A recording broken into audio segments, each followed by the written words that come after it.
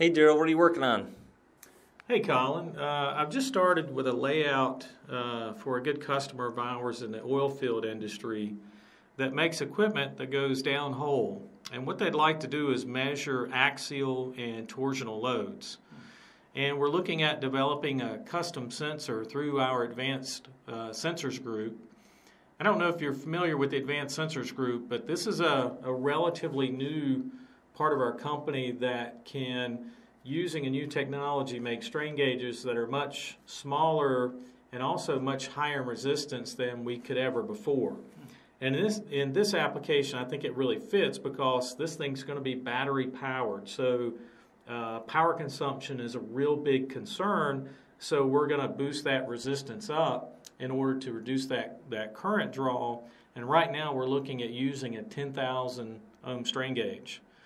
But this new design is to measure axial and torsion. We're going to develop a custom sensor where they can install two of these on each side of the tool and wire them together using a flex circuit.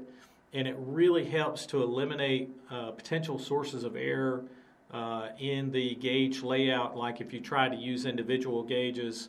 Here, we're basically going to have a one single backing that has both axial and torsional grids on it. So the customer basically puts on two, wires them together with a flex circuit, connects it into their electronics, and they're off and running. And this actually brings up a good point, which is that we do a lot of custom strain gauges, and both for stress analysis applications and also for transducer applications. It amazes me that even though we have thousands of different strain gauges to choose from, that our customers can come up with unique ideas and designs that require us to end up quoting them a custom gauge. One of the big advantages to that is that if a customer does get a custom gauge, they basically own the design. They'll typically pay a relatively small setup fee, but then they own the design of the strain gauge. So basically no one else can ever order it without their permission.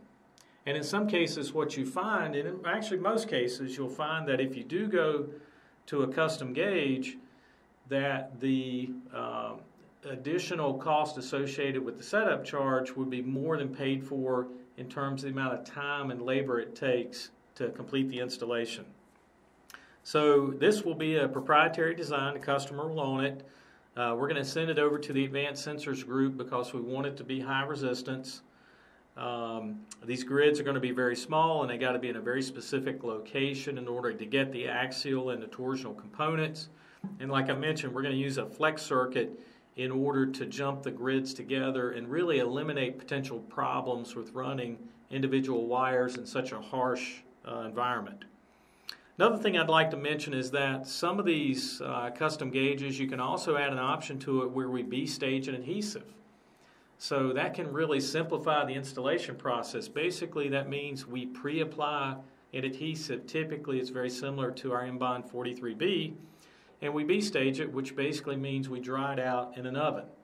So we'll take it, put it in the oven for a few hours, it dries it out, and then typically you got somewhere in the neighborhood of 6 to 8 weeks to be able to take that, clean the part, put that gauge on, put pressure on it, and then elevate the temperature. And what happens is that adhesive will reflow and it'll bond onto the part. So not only it has the high resistance, not only it has the multi-grids on one backing, and the flex circuit, it can also have an adhesive pre-applied, so we really eliminate a lot of the potential sources of error as well as the labor for the gauge installation. So it really makes the design neat and clean and hopefully very repeatable as well. Are there any other features that we can add to a custom gauge? Well, really the number of options is really limitless. It really comes down to how ingenious can our customers be. What we typically find in the stress analysis side of our business is that a lot of customers are looking to add things like lead wires to the strain gauges to try to minimize the amount of effort it takes, especially if they're out in the field. Where with transducers, it's usually more how can I eliminate some of the labor, and can I put, instead of individual gauges, can I put down one backing that's got multiple grids on it to help streamline the process? And we basically have a whole range of both of those that we provide to customers.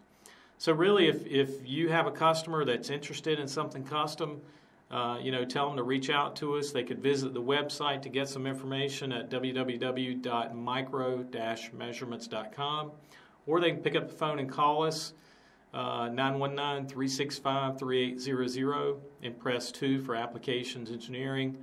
And we've got a staff of applications engineers like yourself that can help customers come up with that unique design, and we can quote it for them.